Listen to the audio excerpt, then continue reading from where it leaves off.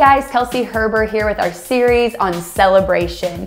We've been talking about this concept because we know God ultimately has called us to celebrate in our lives. And so we've been talking about different ways that we can do this. We discussed being present, noticing the good, and choosing hope. Well, today we're going to talk about the fourth way that we can intentionally celebrate in our lives, and that is to trust. Now, anytime I hear the word trust, I think about a trust fall. And I have a story for you. When I was in second grade, I went to a Christian school and we were doing a Bible lesson. And my teacher asked for a volunteer and I raised my hand. So she had me actually step outside of the room. And so she talked to the rest of the class and then she asked me to come back in.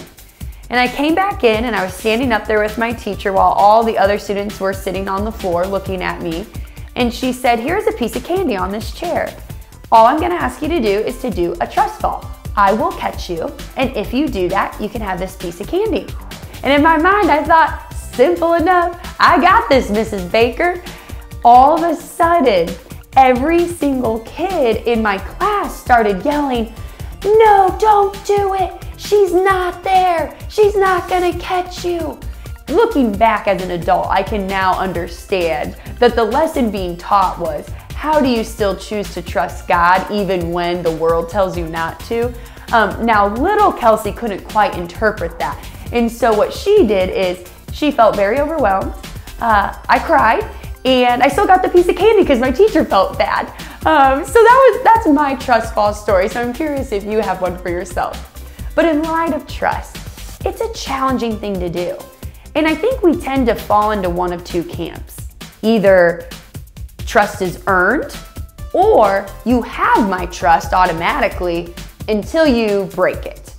And I'm curious which camp you may fall into. And I'll be honest, I fall into that camp of you have my trust unless you break it. Has that bit me sometimes? Yes. However, it's just interesting how different people can be when it comes to this concept of trust. And the reality is, it's a challenging thing to do. I think about this open hand analogy.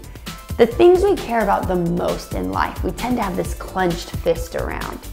We say, no, this is so important to me that I need to have control over it. I need to protect it. But what we don't realize is we're actually squashing it. We're not allowing light to touch it. Whereas when we hold the things we care about the most with an open hand, that's where God can touch it. That's where God can work. And this act of doing this with the things that we care about most is one of the scariest things we'll do. And it's also one of the most freeing things that we'll do.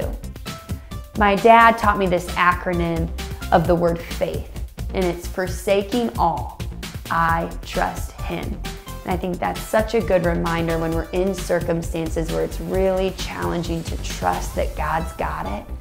We can remind ourselves that forsaking all, I trust him because he is trustworthy. Some discussion questions for you this week. Number one, do you have a trust fall story like I do? Number two, do you tend to operate as if trust is earned or as if everybody has your trust unless they break it? And then number three, what aspect of your life is it challenging to hold with an open hand?